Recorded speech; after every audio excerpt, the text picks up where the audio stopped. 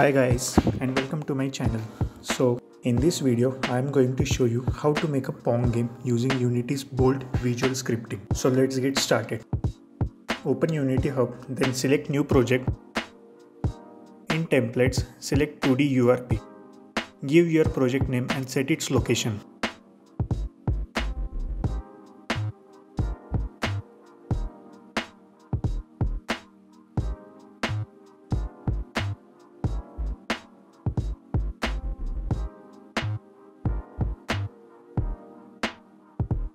It will take some time to load Unity's inbuilt script. After it's done loading, you will see interface like this. You can close Unity Hub as we don't need it now. Unity's UI is flexible. You can change any tab's location. I am setting it according to my needs.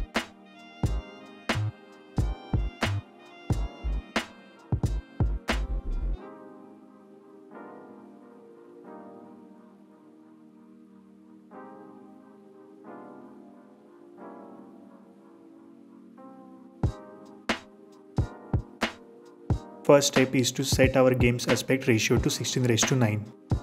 In the main camera, set its background to black as I want to give a typical retro look. Now select Assets folder. We are going to create sprites, so right click, create folder. Rename it to Sprites, open Sprites folder. Right click, 2D, Sprites, Square. We are going to use it for creating walls and players.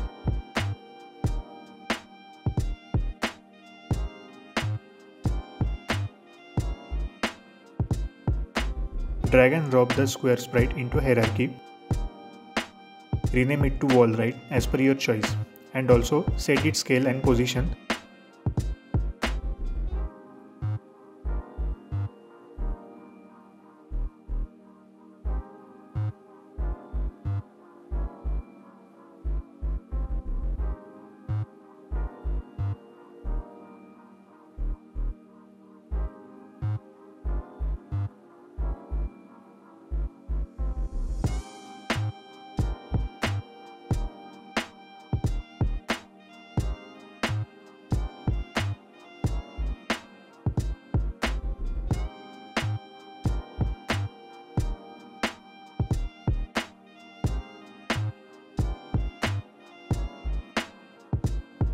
Scale it on y-axis to fill its left side.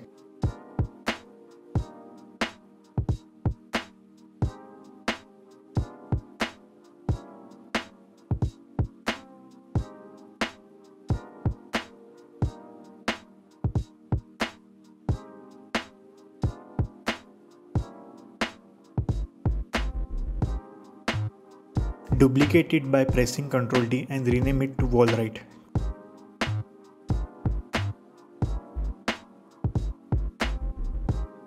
Change its position to right.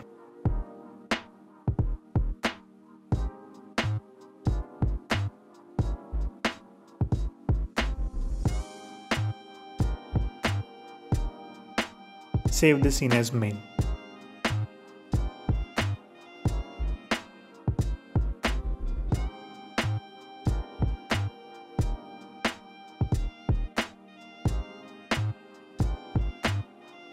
Duplicate it 2 more times for wall top and wall right.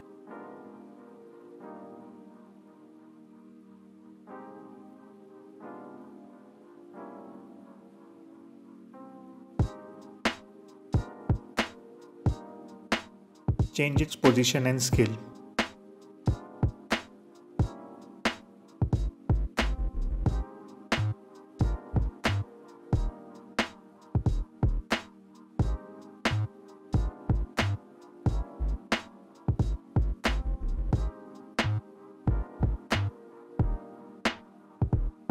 Now we will create our player 1, so drag and drop our square sprite on hierarchy and rename it to player 1.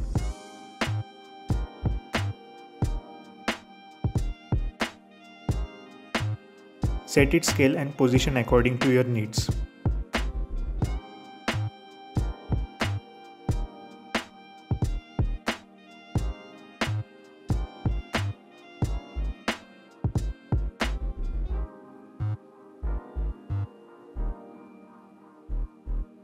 Duplicate our player 1 and rename it to player 2.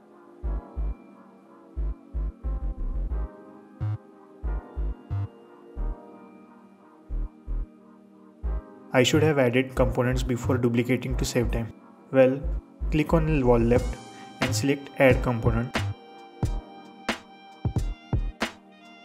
Choose box collider. We see its collision shape with green borders around the wall.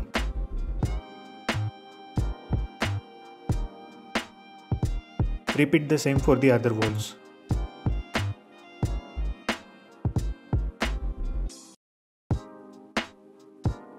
Delete player 2. In our player 1, add component box collider.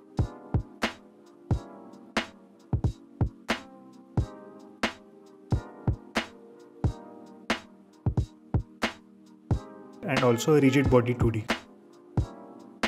We don't have to change any setting in rigid body 2D apart from the gravity scale. When we have gravity scale to 1, gravity physics is applied for our player. And when clicked on play button, our player falls down and collide with bottom wall. We don't need that. We want to set its position up and down using keyboard controls. So set its gravity scale to 0.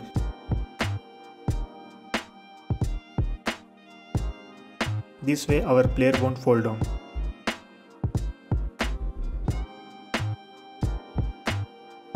Now duplicate player 1 and rename it to player 2.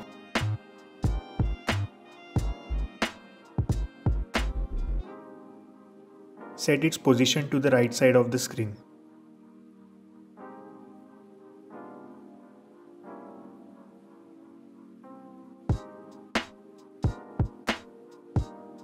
After setting both the players, now add controls by going to Edit, Project Settings, Input Manager and select Vertical.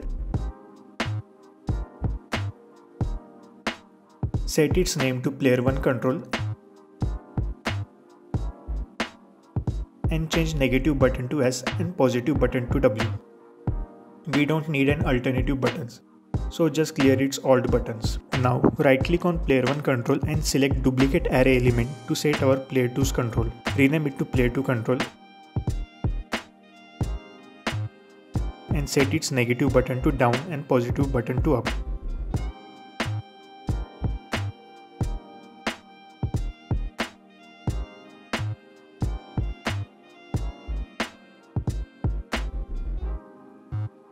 Now, in the Assets folder, create a new folder and rename it to Scripts.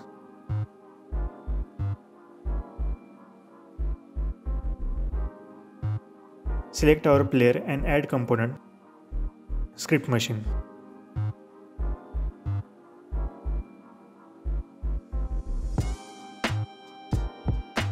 Click on New and go to Scripts folder. Set our script name to Player 1 Control.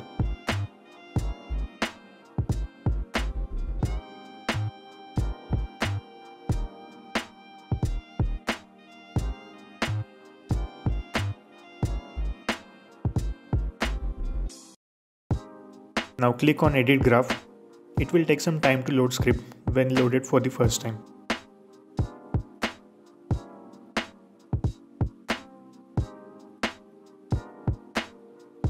Let's set it at the bottom right corner.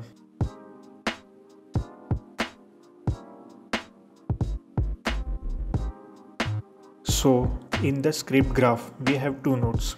One is onStart node and the other is onUpdate node.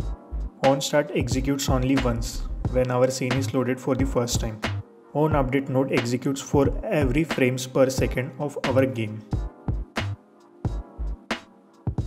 Let's set its name.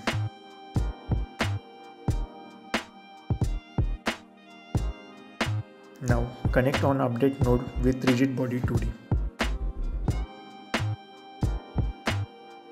Set velocity as we are going to manually control our player's rigid body.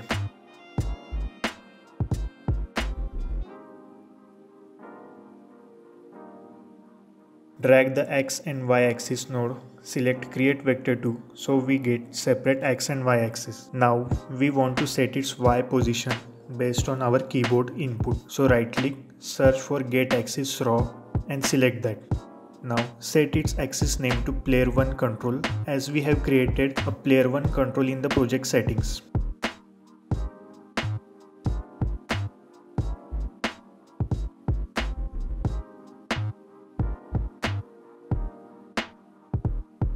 Connect it to the y-axis. Now click on play.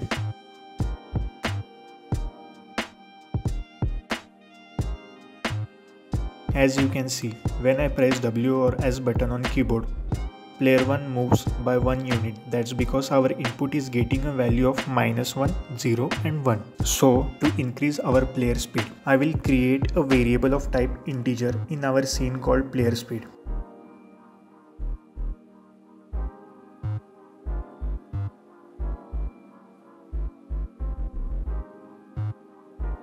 I am creating it in scene because we want the same player speed to the other player also.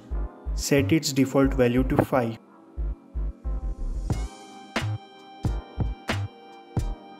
Now just drag and drop our player speed variable on the graph. Get the multiply node. Attach this to A and this to B and connect its output to y-axis.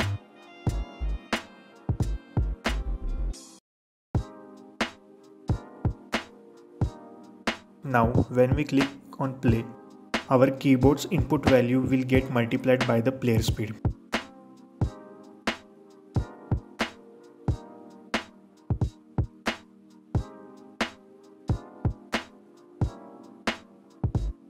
For the play to control, box select all the nodes, right click and select copy selection. Now click on play to from hierarchy. Add component, select script machine, new in our scripts folder, name to play to control. Now in our play to script, delete the default nodes and just Ctrl V to paste the copied nodes. Just change the axis name to play to control, which is already created in project settings. And that's it. Save our scene. Now click on play. Now both the players are moving with a defined speed. In the next part, we will create ball mechanics in our scene.